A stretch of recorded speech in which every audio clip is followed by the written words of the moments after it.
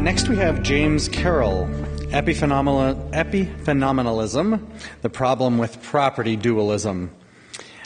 James has a PhD in computer science and a minor in ancient Near Eastern history. He taught Institute for several years, and as a graduate student taught Pearl of Great Price, Isaiah, and the Book of Mormon part-time in the BYU Ancient Scripture Department.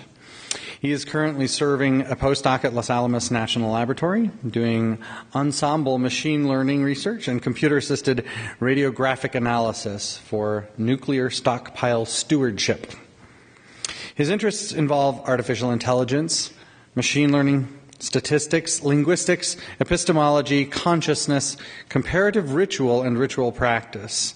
A current list of his publications is available on his website, and you can see that in the program. Thanks. James.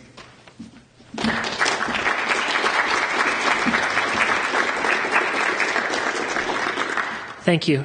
My topic is philosophical, and it has to do with consciousness, and it has a whole bunch of background to it. And the challenge is going to be to present that background in the time allotted. Those of you who've been following Brent and my arguments on the mailing list will know something about what I'm about to talk about. So what is it that you experience? I want you to all look at this red strawberry and think for a minute. What do you see when you see a red strawberry? How about when you touch someone's hand? What do you feel? What do you taste when you taste salt? It was Brother Packer's famous analogy. What is it like to taste salt?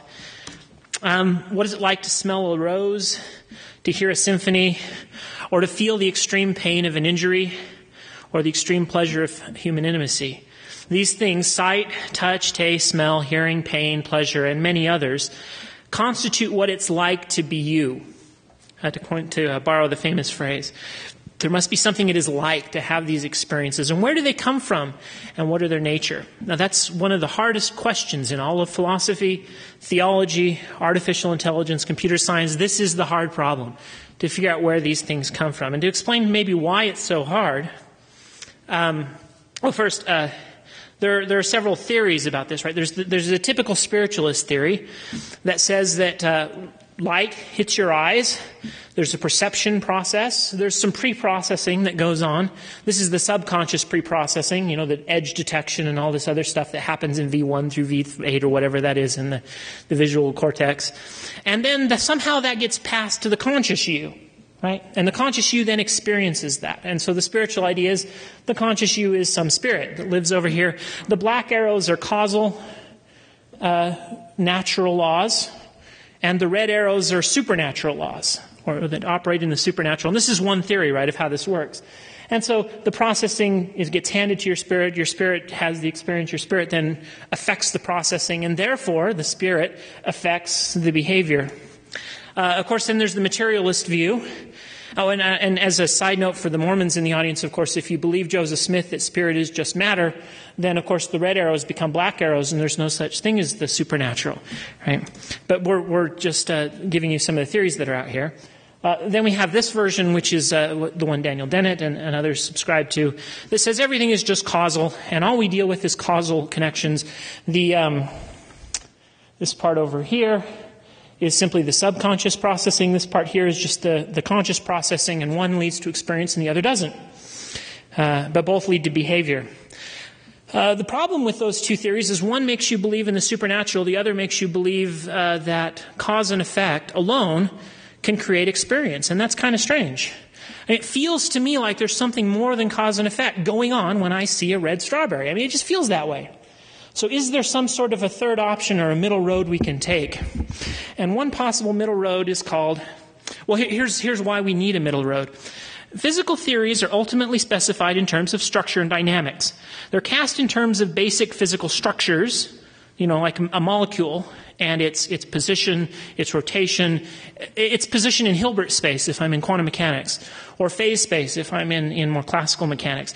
In other words, everything that describes the object, that's its structure, and its dynamics is the function, the matrix if you're in quantum mechanics, that you multiply by the vector to get the next vector. In other words, it's how things evolve through time, right? So I have structure, my vector, and then I have the evolution of the vector, a function that operates on the vector, structure and dynamics. and principles specifying how the structure change over time. That's our dynamics. So if I were to do this mathematically, I have a state at a certain time, and that's the structure, and then I have the function that operates on that state. That's the dynamics that gives me the next state, or the state at the next time period. Structure, dynamics. Structure and dynamics at low level can combine in all sorts of interesting ways to explain the structure and function or dynamics of high-level systems.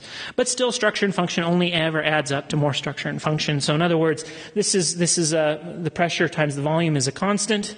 This is structure and dynamics at a high level, and it's this can produce that. In other words, the structure and dynamics of every molecule add up to more structure and dynamics. The structure and dynamics at a low level of all the molecules interacting in a gas together adds up to more structure and dynamics. Boyle's law, right? We call that reductionism.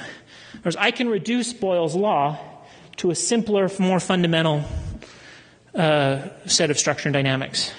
And the question is, can qualia is just a fancy name for subjective experience, can my experience of red be explained in a reductionist manner by the fundamental forces of nature, cause and effect?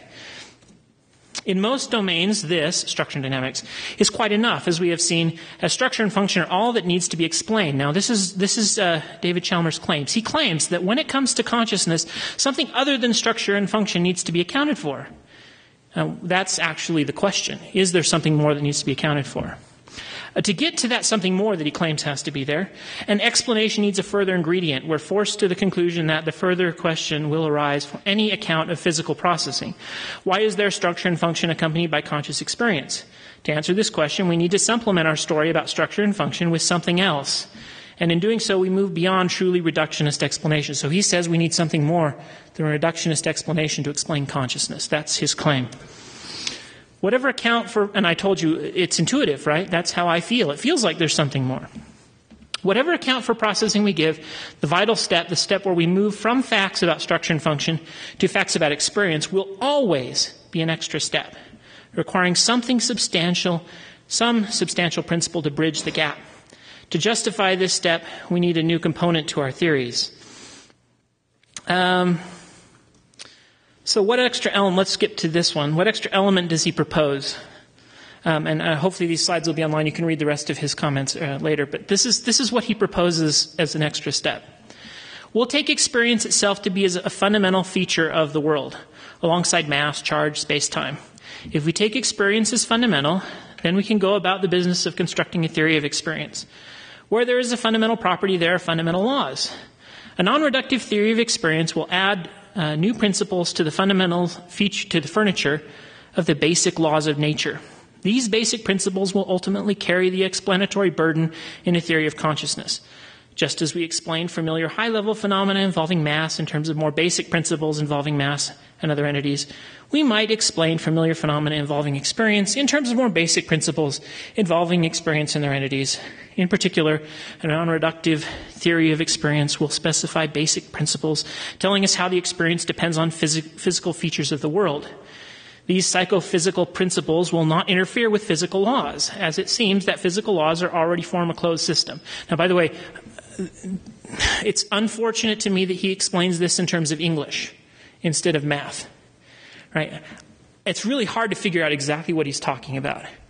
But we're going to read what he says, and then we're going to try to see if we understand what he means by formalizing it. So let's see if we can make sense of all these words in a minute. Rather, he says, they will be a supplement to the physical theory. A physical theory gives a theory of physical processes, and a psychophysical theory tells us how those processes give rise to experience. We know that experience depends on physical processes, but we also know that the dependence cannot be derived from physical laws alone. The new basic principles postulated by a non-reductive theory give us the extra ingredient that we need to build an explanatory bridge. This position qualifies as a variety of dualism, as it postulates some basic principles over and above those invoked by physics, but it's an innocent version because it's compatible with laws of nature, and so it's natural. So here's the idea. It's not reductive, but instead he postulates a new function, right? A new function of the state leads to experience. And so it's unfortunate he didn't explain this in terms of math, but I think this is what he says. A new function of experience, a new function of the state gives us experience. It's like this. States evolve, but each state leads to experience. So you can think of our experience like this. Perception, you see the red strawberry, that changes some source in your brain, whether that's some matter or some processing unit. That leads to experience and behavior. It leads to behavior through causal laws, but it leads to experience through these new laws he's proposing, this new function. The problem is this is epiphenomenal. What epiphenomenal means is the experience doesn't matter. It doesn't change your behavior. It doesn't matter in terms of behavior is the problem. And so what does that mean? Why does that matter? Well, it matters because what we claim, what are our experiences? Our experiences really are what we claim we experience, what we believe we experience, and what we remember having experienced. But we know several things. My claim of experience involves moving molecules in the air, does it not? What I believe I experience involves, and we can actually do brain scans and determine what you believe from the brain scan. So it involves moving neurons in my brain. And what I remember, same thing, involves moving neurons in the brain. So if experience is as David Chalmers claims, the problem is it doesn't lead to claims, it doesn't lead to beliefs, and it doesn't lead to memories. And what that means is the experience I claim to have, the experience I believe I have, and the experience I remember having is not the experience that David Chalmers is describing. So although I can't prove that his extra function doesn't exist, if it does, it's not the experience I want to explain. And therefore, property dualism, as expressed by Chalmers, whether we have a different version or not, property dualism as expressed by Chalmers may exist, but I don't care. Right? In other words, I may have this thing that if I hurt my hip, that's accompanied by intense epiphenomenal pleasure. But I'm still going to say ow, I'm still going to believe it hurts, and I'm still going to remember that it hurts. And so that epiphenomenal experience, if it exists, is unimportant, and I don't care about it. So all this really means is that I can throw this one out, but it doesn't mean that I've solved the problem. And of course we care, because all sorts of things in computer science depend on answering this question, right? I care about the experience of conscious creatures, do I not? Which means that's where my morality comes from, which means if I want to make decisions about how I treat animals, how I treat an artificial intelligence, whether I can be uploaded, as has just been claimed, whether that upload will have the same experience as me, depends on answering this question correctly. And so I can at least throw out one of them. We still have a long way to go to answer it. But it's important that we get this right. And so it's important that we can at least throw out one of these answers, explanations. And I hope to see all of you who voted on Canonizer will now abandon the property dualism camp because it's clearly incorrect. Thank you. We